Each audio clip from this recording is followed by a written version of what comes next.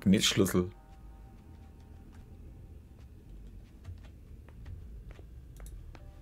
Achso, jetzt konnte ich nicht rein, jetzt. A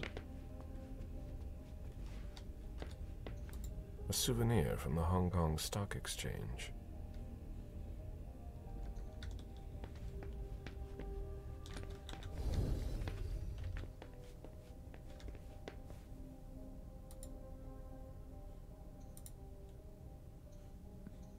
Oh mal.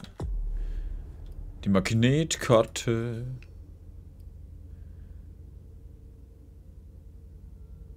Eins für die nächste Interaktion um 1. Ach so, das ist nur Verbrauchsgüter.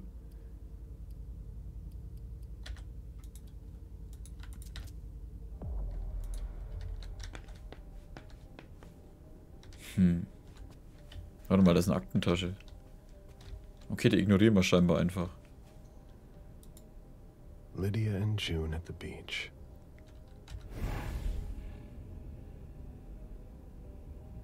Pura Vida. Ich weiß immer noch nie, was das eigentlich heißen soll.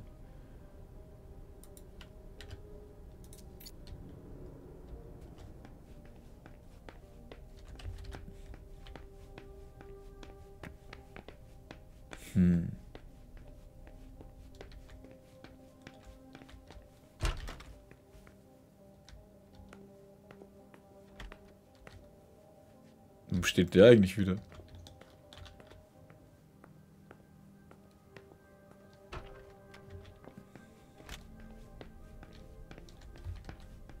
Oh, was ist da? Human logic is beyond me. What's the point in doing that? Also es könnte ja auch einen Sicherheitsraum geben. Die Frage ist bloß wie und wo.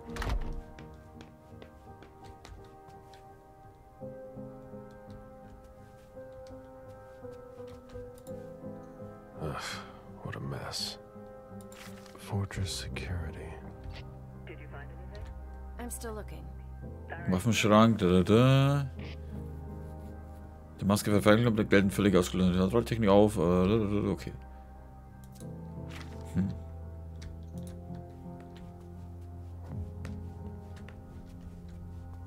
Ach stimmt, Alter, ich habe ja noch viel mehr zum Durchschauen. Hä? Okay. Das hätten wir aber noch gar nicht. Man vergisst immer schnell, dass da noch mehrere Räume sind. My sire always said that at a prince's court, like in a game of chess, you must know when to sacrifice your pawns.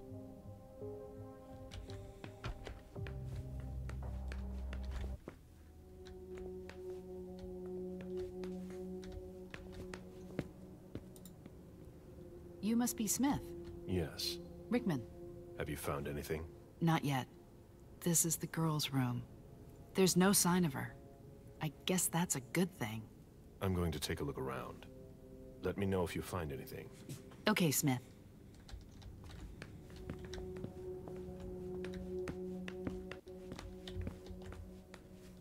June 5863.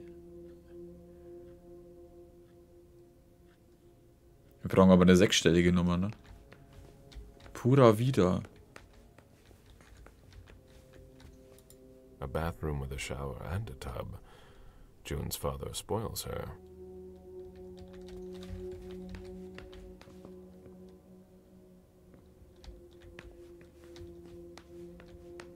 Also es kommt immer wieder dieses Pura Vida auf. Na, Solta. Ich meine, das könnte natürlich auch gar nichts sein, aber... Another hidden secret for you. Good luck decoding.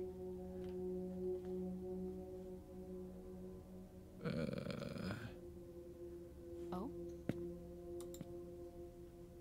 Viel Spaß beim Schlüsseln.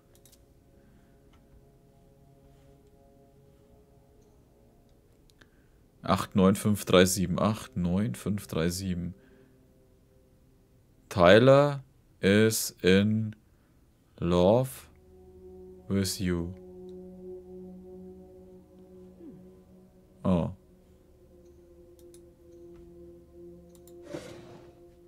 The diary of an 8-year-old girl. June. Jason's daughter. Liebes Tagebuch. Abuletia hat mir das Tagebuch geschenkt. Sie meint, ich wäre alt genug, um ein kleine Geheimnisse zu haben. Ich werde jeden Tag etwas schreiben. Wir sehen uns morgen. Es regnet und ist mir alles langweilig. Mag heute nicht in die Schule gekommen. Sie hat Mumps. Die Gelegenheit hat Mary gleich genutzt, um lauter gemeine Sachen über sie zu sagen, was sie hässlich und dumm ist. Mac spielt mit dem Handy ihrer Mutter, ohne sie zu fragen. Sie meint, ich soll es doch mit denen von meinem Dad versuchen. Ich beobachte, was er macht. Es ist nicht leicht zu sehen. Mac hat gestern Mary ins Glas gespuckt. Wir haben uns kaputt gelacht. Ich habe es geschafft. Ich habe Dad zugeschaut, um zu sehen, wie er es macht. Gestern habe ich Mac sogar mit meinem Spiel Nachrichten geschickt. Ich habe das Muster auf meiner Tafel gemalt, damit ich es nicht vergesse. Ich kann erwarten, mein eigenes Handy zu kriegen. Dad hat gesagt, ich würde am ersten Schultag eines bekommen, aber Mom ist nicht wirklich einverstanden. Mac hat eins, aber Mom sagt, dass sie das nur davon ablenken soll, dass die Eltern sich nicht um sie kümmern. Was für ein Quatsch. Sie darf Weihnachten und ihren Geburtstag sogar doppelt feiern. Ich habe es satt. Ah. Geschieden. Ich bin glücklich. Wir gehen einen Monat lang ins das Haus im Wald. Dad kommt auch. Mom meinte, er hätte versprochen. Mac will, dass ich sie frage, ob sie auch mitkommen darf. Ich halte das für keine gute Idee. Ich glaube, Mom mag sie nicht besonders. Endlich Macs Nachricht entschlüsselt. Wäre einfach gewesen mit meinem eigenen Handy, aber Tyler ist in mich verliebt. Ich bin nicht sicher, was ich von ihm halten soll. Mit 8? Abuletti hat mir ein Fußkettchen geschenkt, an dem eine kleine blaue Schildkröte hängt. Das ist so niedlich. Mom will sich, dass ich Surfunterricht nehme, aber das ist so lahm. Ich würde lieber daheim bleiben. Sie ist die ganze Zeit ein wenig wütend. Ich spürte das. Liebes Tagebuch, ich bin traurig. Gestern hat Mom Dad ziemlich viel angebrüllt und sogar geweint. Er wird nicht kommen. Ich habe satt, dass er immer lügt und Mom zum Weinen bringt. Mom sagt, er hat zu viel Arbeit und dass wir hier sind und dass sie, wenn sie das gewusst hätte, auf Obelia gehört hätte. Tue immer so, als ob ich es nicht hören würde, aber Obelia beschimpft Dad manchmal mit schlimmen Wörtern. Gestern habe ich Mac im Park mit ihrer Nanny gesehen. Nächste Woche fliegt sie mit ihrem Vater nach Italien. Sie hat so ein Glück. Sie hat gesagt, sie würde mir einen Schlüsselanhänger mitbringen. Ihr Vater kauft ihr immer, was sie will. Sie hat so ein Glück. Maria passt seit Samstag auf mich auf. Dad hat mir erzählt, dass Mom zurückgegangen ist, um sich um das Haus im Wald zu kümmern und Abuelita zu besuchen. Ich habe geweint, weil Mom an meinem ersten Schultag nicht hier sein wird. Aber Dad sagt, er würde das Handy kaufen. Ich bin so glücklich. Ich will dasselbe wie Mac. Ich kann keine Pizza mehr sehen. Mir tut schon der Bauch weh. Dad will nicht kochen. Er will überhaupt nichts mehr machen. Ich vermisse Mom so sehr. Sie hat mir Pasta gekocht. Ich habe in der Küche Süßigkeiten gefunden und sie alle gegessen. Dad ist traurig. Ich habe mich mit Dad gestritten. Er will nicht, dass ich zu Mac gehe und ich habe es satt, mit Maria rumzuhängen. Sie riecht wie ein Kleiderschrank von Abuelita und sie redet nie mit mir drüber. Abuelita, naja. Ich habe geweint und gesagt, dass ich zu Mom will. Das ist Dad wütend geworden und habe auch geweint. Also bin ich auf mein Zimmer gegangen. Dass es dort bei Mom Schlafenszeit ist. Ich kann es kaum erwarten, erwachsen zu sein und zu gehen und eine Bäckerei mit Mac zu öffnen.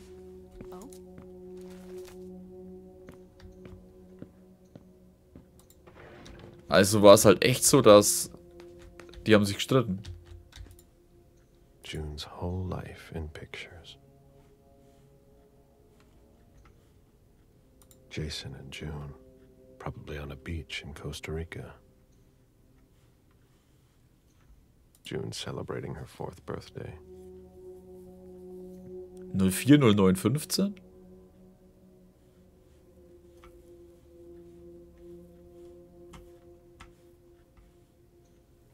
So ist nix, ne?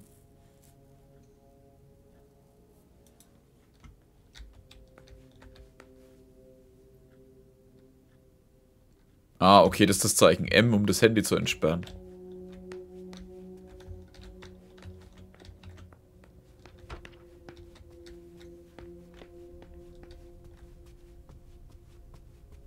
Er ist ein bisschen langsam, ne?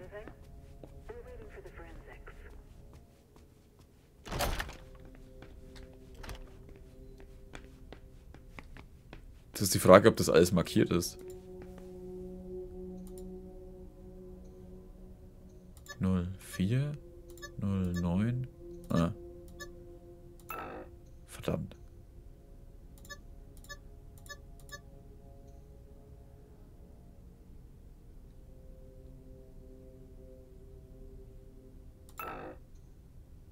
Hm. –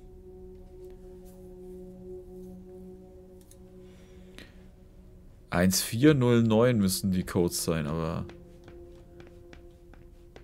schauen wir auf seinem Handy, ob da irgendwas ist. Oder gibt es hier irgendein Bild oder so? Nee.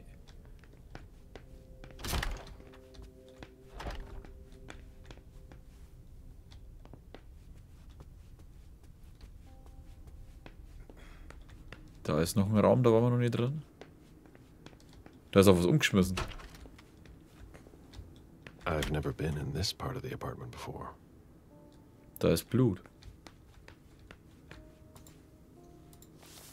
Beryl Underwood. Traurig. Herrin, Barry Underwood ist ein besonders herausforderndes Unterfangen, da er viel mehr über Finanzen weiß als ich. Er sieht mich als bloßen Untergebenen und ist mir gegenüber sehr misstrauisch. Das ganz sicher extreme Netzwerke für seine ungewöhnlichen Geschäfte und es wäre ein Fehler, würde er darauf verzichten. Seit ich für ihn arbeite, hat mich Mr. Underwood regelmäßig auf sein Interesse in der Zuckerindustrie angesprochen. Seine Fähigkeit, in die Zukunft zu projizieren, ist beeindruckend. Alle seine Handlungen sind gut durchdacht und ich habe ihn noch nie einen Fehler machen sehen. Neben der intensiven Lobbyarbeit in der Industrieländern zeigen seine jüngsten Finanzoperationen eine geschickte Intensivierung seiner Aktivitäten in den BRICS-Staaten. Insbesondere in Brasilien, Indien und Südafrika haben eine Reihe von Personen, die die Regierung nahestehen, über Briefkastenfirmen und vertrauenswürdigen Mittelsmänner Geld und Sachspenden, Autos, Villen, Schmuck und so weiter erhalten. Ich sehe dies als effektiven Weg, die Kontrolle über die Produktion in kritischen Bereichen zu behaupten und gleichzeitig eine Spuren sauber zu verwischen. Ich bat mich darum, massiv in Medien und Universität zu investieren. Bla bla bla bla bla. Beryl, will you ever change? Seit mehreren Jahren zur Verbindung zu Mittelsmännern der bewaffneten Miliz in Südamerika festzustellen. Darüber weiß ich nicht viel und würde mich hüten, Mr. Underwood dazu befragen. Vermutung, dass es darum geht, lokale Regierungen zu destabilisieren, die die Präsenz von ihm kontrollierten Unternehmen feindlich gegenüberstehen, liegt nahe. All dies deutet darauf hin, dass er sich nicht nur natürlich ein Gespür für Finanzen hat, sondern auch ein sehr tiefes Verständnis für die damit verbundenen geopolitischen Fragen. Beryl Underwood ist der Kasparov der Wirtschaft. Anders immer einigen Schritt voraus, das macht ihn besonders schwierig zu durchschauen und auch für mich. Someone tossed a bunch of stuff in this bag, in a hurry to leave. Autoschlüssel.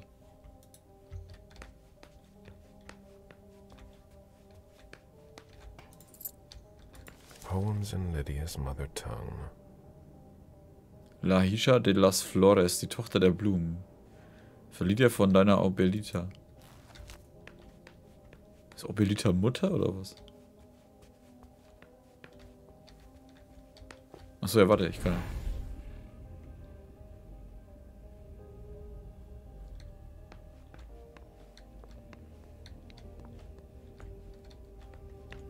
The concept of a laundry basket seems too abstract for some people.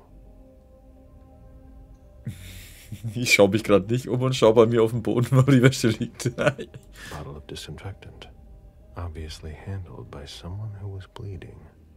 It must have been used to dress a wound.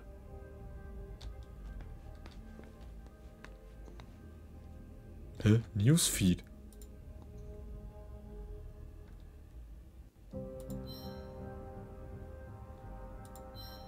Stier. Donnerstag, 5. September 2019.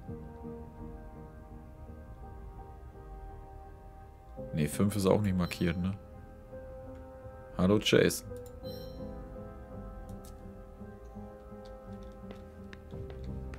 Warte mal, kann ich wen anrufen?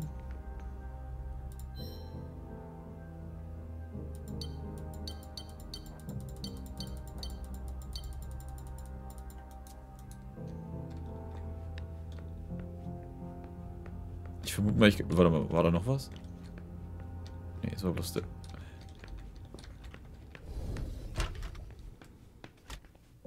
Okay, dann kommt jetzt noch sein Büro in Frage.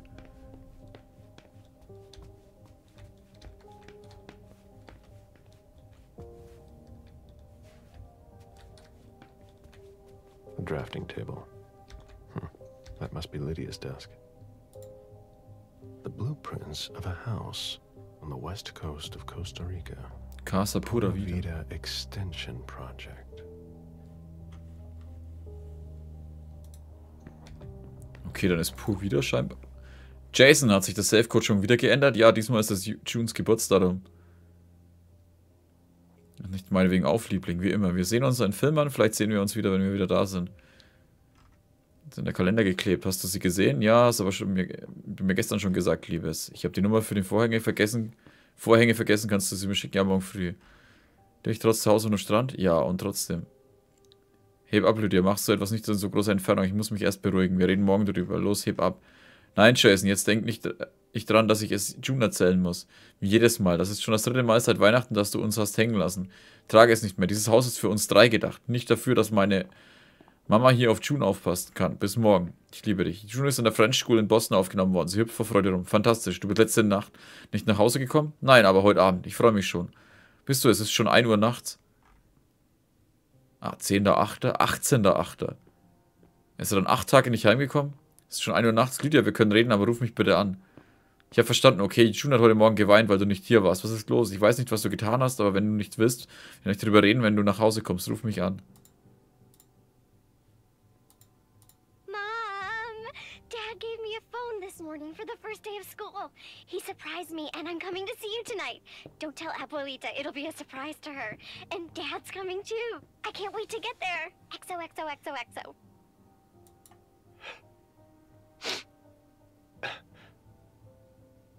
Damn it, Lydia. I can't do it without you. If you could just see June. I can't tell anyone. I'm not gonna make it. I'm sorry. I apologize for everything. I should have left. The three of us should have gone. Stayed at Pura Vida the way you wanted. I'm so sorry for what they did to you.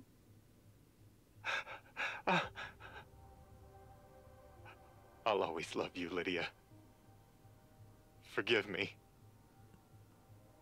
Forgive me. Ah, shit, die haben sie umgelegt.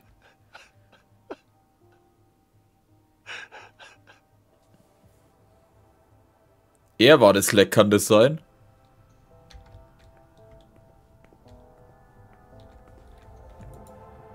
June in Costa Rica.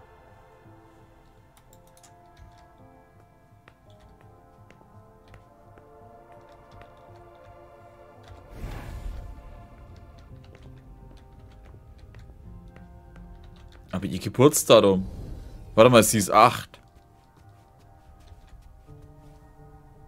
Ja, dann wäre es aber 17, oder? 7.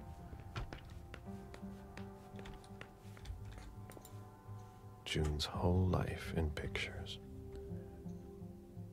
Happy Birthday, June. June celebrating her 4th birthday. Here and I'm on my way. Ah, okay, da ist sie 4. Das heißt dann 11 am Schluss. Ich bedenke, das ist immer das Schnellste, was du immer einen Fehler machen kannst bei so Geburtstagscodes für irgendwelche Dinge. Dass da oft der Originalcode, der Originalgeburtstag genommen wird. Und nicht halt irgendwie was, wie gerade irgendwo der Geburtstag war. Das heißt, wir haben hier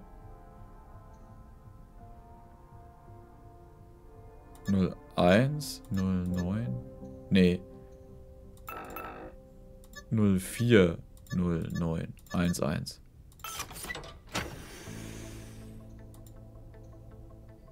A thank you letter from Fortress Security. After the installation of a system for more. Maybe he kept it for reference. Sehr gerne, Mr. Moore. I've already heard about this company somewhere. Danke, dass Sie sich für uns entschieden haben. Wir hoffen, dass Sie mit unserer Dienstleistung zufrieden sind. Vergessen Sie nicht, Ihr Passwort alle 6 Monate nach jeder Notfallnutzung zu ändern. In unserer Serviceabteilung von Montag bis Freitag 8 Uhr bis 20 Uhr zur Verfügung. Wir bräuchten denn Ihre Telefonnummer. Ah, gut, wir sind mitten in der Nacht, ne? Richard Dunham. Richard Dunham ist im Hinblick auf seine finanziellen Transaktionen recht einfach zu verstehen. Dr. Dunham widmet sich fast ausschließlich seinen Forschungen.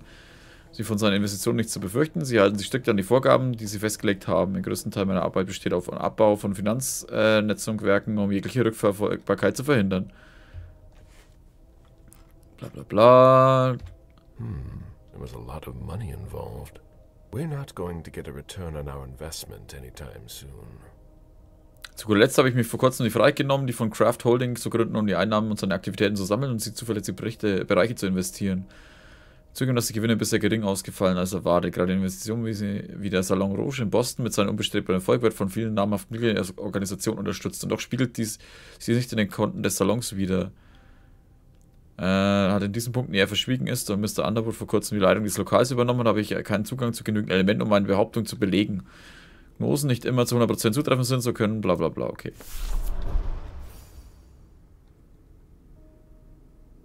Hilda brauche ich noch was, ne? Ja, und jetzt halt, jetzt können wir bloß noch den anderen Typen befragen, ne?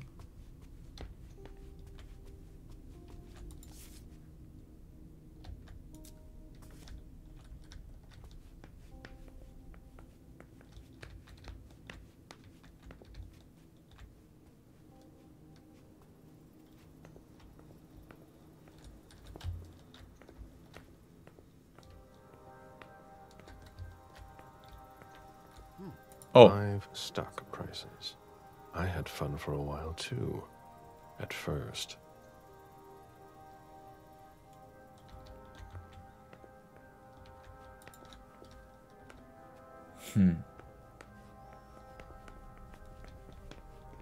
Uns fehlen immer noch diese Akten über die Hilda. Portfolios of old shares.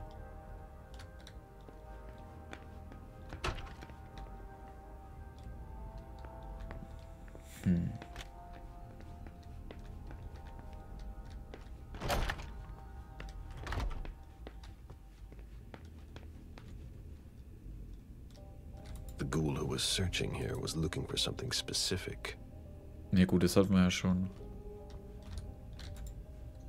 Ugh, what a mess. I'm still looking.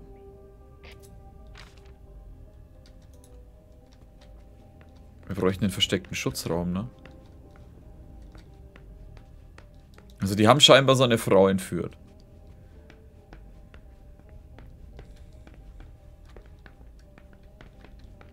Oder die haben seine Frau umgelegt. Das ist natürlich auch eine Möglichkeit, ne?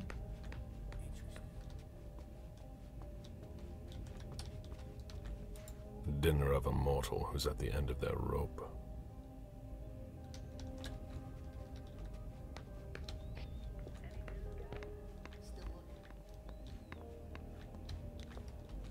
Ugh, what a stench.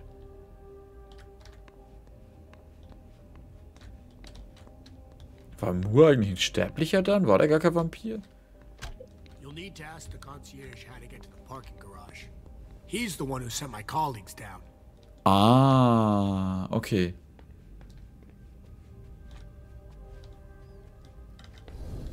Ist hier eigentlich noch irgendwas? Sorry, I'm busy. This sort of formal decor might impress Boston high society, but not me.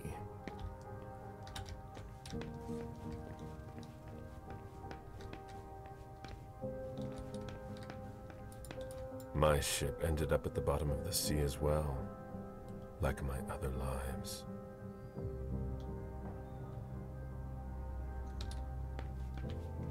Okay. Hey, concierge. Mr. Adams, No, this can't be happening. What a nightmare. So much blood. I've got a few questions. I tried to help him. I told him we should call 911. I told him.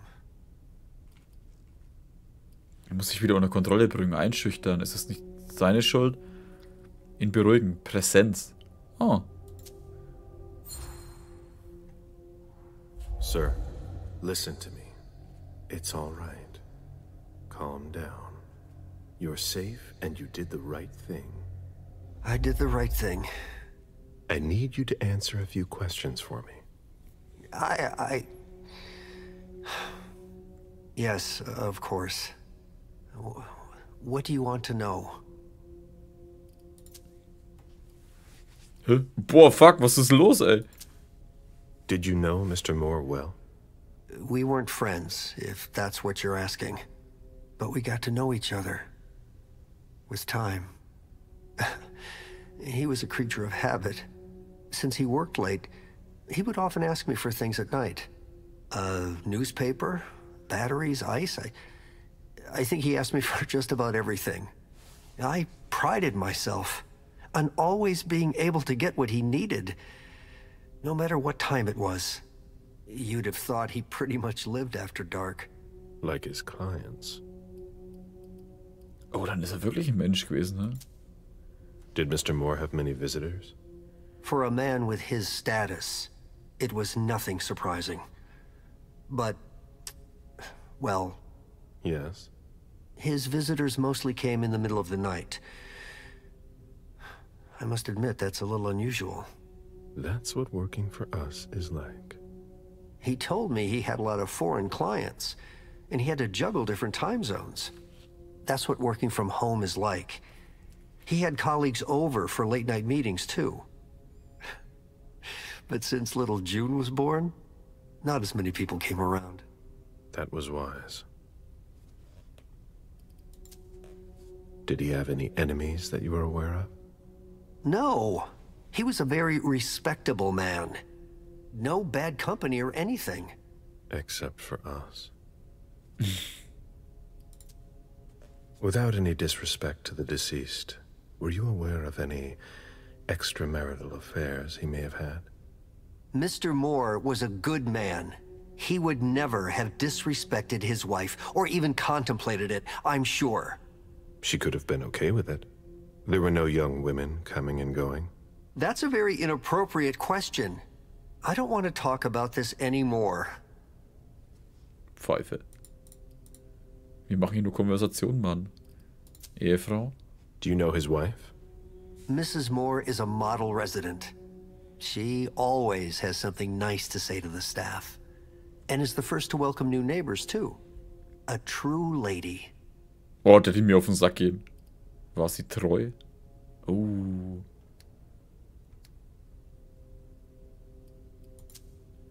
Do you know where she is? Mr. Moore told me she'd gone to their home in Costa Rica. She goes there pretty often. She's an architect, and she likes to work in her home country. She has family there. Do you think anyone could have been so angry with her that they could have taken it out on her husband? Oh, no. I don't think so. It's true that lots of people could have been jealous of her. But not to that point. Komm, das machen wir einfach, oder? Zack.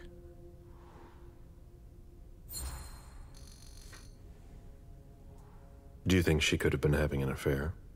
She's a very respectable woman who loves her husband very much. I don't know what sick kind of world you live in. And you would certainly not like to find out.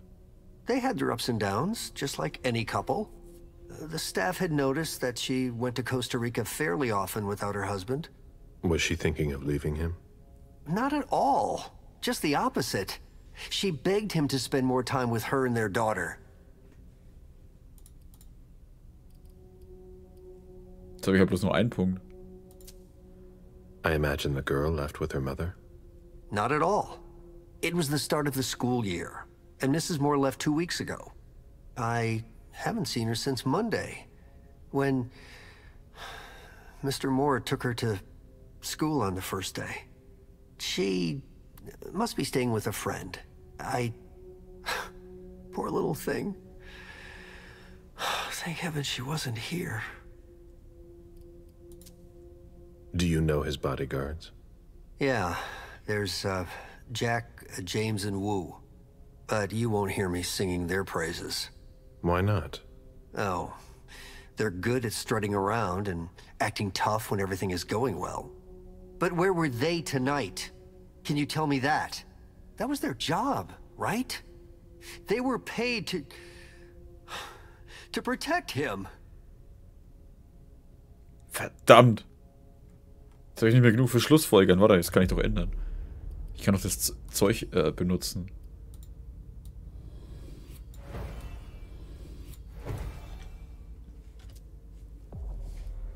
Achso, nein, ich habe Schlussfolgern gar nicht. Ne, scheiße. Do you have any idea where they might have gone? No. But believe you me, if I ever see them again, I'm gonna give them a piece of my mind. Tell me about the evening again, please. What happened tonight? Mr. Moore left with his 3 bodyguards earlier in the evening. One of them got in the car, and Mr. Moore came down around midnight. And then? They came back around 2 a.m. Mr. Moore was limping. He was leaning on one of his bodyguards, and he was bleeding. Was he injured? I told him I could call an ambulance or a doctor, but he didn't answer. I went closer to insist, but Wu told me they were in control of the situation, that it was no big deal. They went upstairs, and I saw drops of blood in front of the elevator. I told myself they were being unreasonable. What did those 2 goons know about it? So I called Mr. Moore on the internal line. Several times. Did he pick up? Not once. So I went upstairs and rang the doorbell. But nobody answered. So I went back down to the front desk and I called you.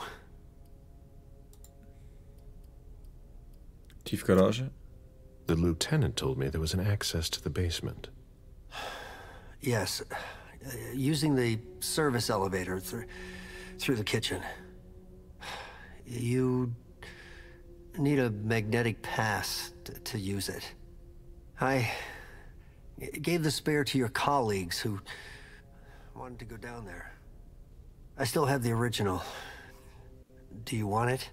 Please. Does the name Fortress Security mean anything to you? Does it ever?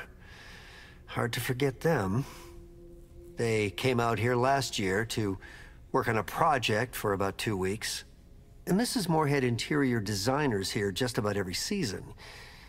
But this time, the workers showed no respect for the common areas. There were 4 of them, and I can tell you, they made quite a mess. I had to clean up the debris and plaster they left behind them for weeks. Any idea what they were working on? No. I mind my own business. 4 workers here for 2 weeks who left behind loads of debris and plaster. They weren't here for a small project. Thank you for your statement. You have to find out who did this, officer. Justice needs to be done for him. And for his family. And we need to find out who's messing with us. That's what we're here for. You can count on us. Stick around in case we have more questions. Dialogbelohnung 2. Wow!